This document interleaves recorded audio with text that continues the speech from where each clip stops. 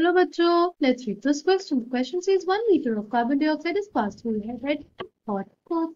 The volume becomes 1.4 liters at same temperature and pressure. The composition of products is option first ml 0.8 liter of CO2 and 0.6 liter of CO. Option second ml 0.7 liter of CO2 and 0.7 liter of CO.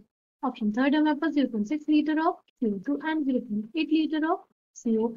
Option 4 हमारे पास 0.4 liter of CO2 and 1 liter of CO.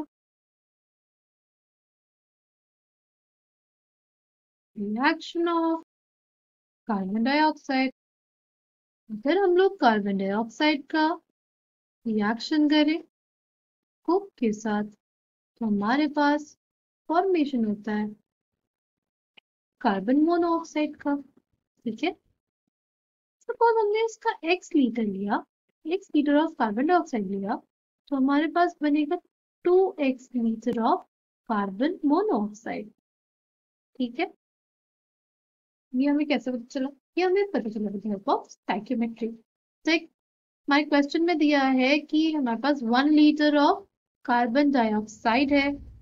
ठीक, तो हमारे पास अगर देखें हम लोग remaining volume of carbon dioxide यानी x litre तुम्हारा कंज्यूम हो ना, तो हमारा जो रिमेनिंग हुआ 1 लीटर माइनस x आ जाएगा हमारे पास.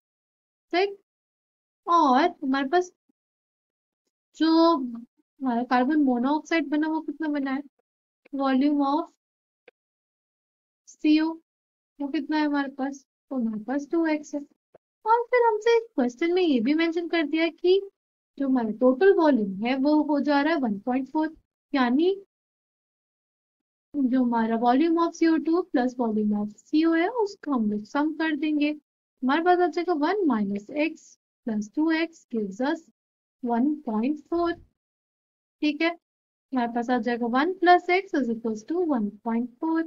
हमारे पास x की जो वैल्यू आएगी वो आएगी 1.4 माइनस 1, यानी x आएगा हमारे पास 0.4. x क्या था? x था हमारे पास volume of carbon dioxide. Volume of CO हमारे पास क्या आ जाएगा, 2x था, 2 इंटू 0.4 यानी 0.8 लीटर हो जाएगा. और अगर हम लोग बात करते हैं हो जाएगा 1.4 minus 0.8.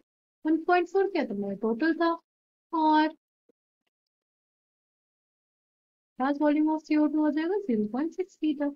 Coming back to the question, correct answer for this question will be option 3. I hope you understood it well. Thank you and all the best.